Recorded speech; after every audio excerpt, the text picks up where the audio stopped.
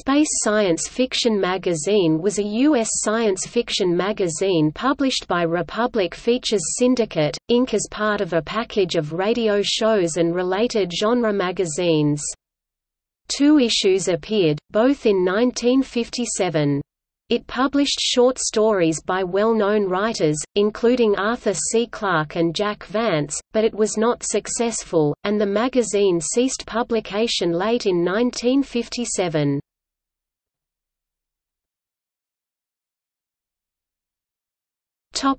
Publication history and bibliographic data. Science fiction was one of the staple genres of American pulp magazine publishing, beginning in 1926 with Amazing Stories. A brief boom in the late 1930s was cut short by World War II, but the field expanded again in the late 1940s. By 1957 the boom had reached its height. 24 science fiction magazines published at least one issue that year. One of the most prominent of these magazines, Galaxy Science Fiction, had a successful association with 2 radio shows, Dimension X and X-1.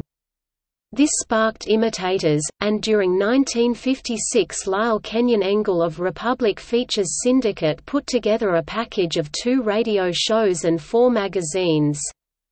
The shows were American Agent, a spy drama, and The Frightened, to be narrated by Boris Karloff. The magazine package included a spy magazine and a horror magazine to tie in with the radio shows, and 2 additional titles, Private Investigator Detective Magazine and Space Science Fiction Magazine.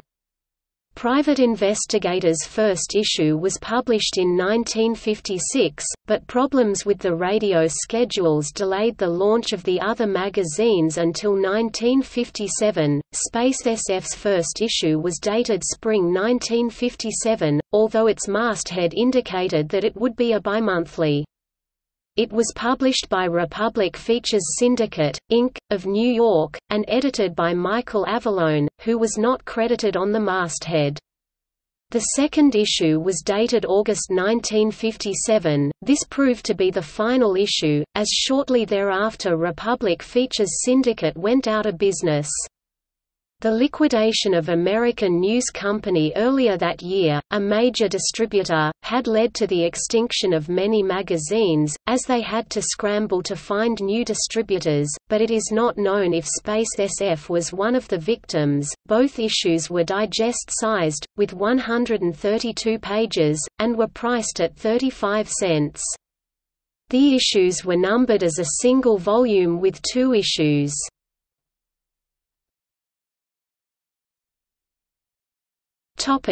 Contents. Engel obtained stories from moderately well-known science fiction names for both issues, including John Jakes, Mack Reynolds, Jack Vance, and Raymond F. Jones, but many of the stories were barrel scrapings from the Scott Meredith Literary Agency. In the words of one historian, most had already been rejected at the other active science fiction markets. Space SF also published Arthur C. Clarke's Critical Mass, one of the popular White Heart stories. It had already appeared in a 1949 edition of a British magazine, Lilliput, but Clarke revised it for this publication. Overall, in the words of Mike Ashley, it carried stories by noted SF writers, but they read like rejects from better magazines, and there was nothing of lasting value.